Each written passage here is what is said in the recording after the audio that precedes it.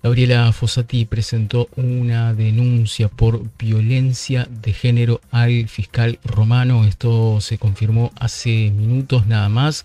Todavía se desconoce el contenido y la causa, los motivos de esta denuncia, repetimos, de la fiscal Gabriela Fossati, que en este miércoles, según informa la diaria y confirmado por el resto de los medios, Fossati denunció por violencia de género al fiscal subrogante Romano, que recordemos la había subrogado justamente en su ausencia por licencia médica.